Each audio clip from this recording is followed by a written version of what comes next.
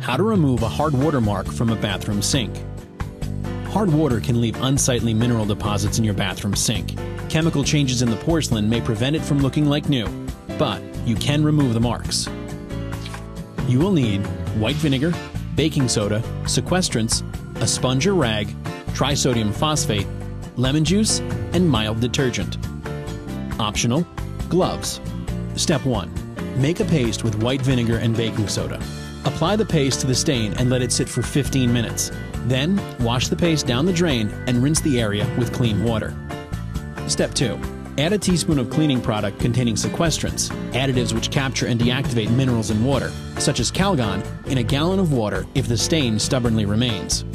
Thoroughly scrub the hard watermark with a sponge or rag soaked in the solution. Step 3.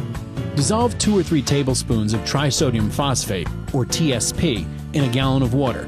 Rinse the watermark with the solution for stains that continue to cling. Rinse away the residue with clean water. Always wear gloves when cleaning with TSP. Step 4.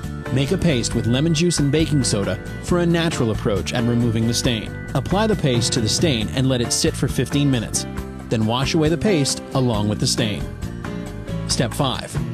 Mix a cup of white vinegar with a tablespoon of lemon juice if the baking soda didn't do the trick. Soak a soft, absorbent towel in the solution and scrub the watermark. Then rinse away the residue and clean the sink. Step 6. Prevent future watermarks in your sink by drying the sink after each use and by cleaning it regularly with a mild detergent. A little work now will save you lots of elbow grease later. Did you know hard water scale can form on skin, dull the complexion, and make hair dry and brittle?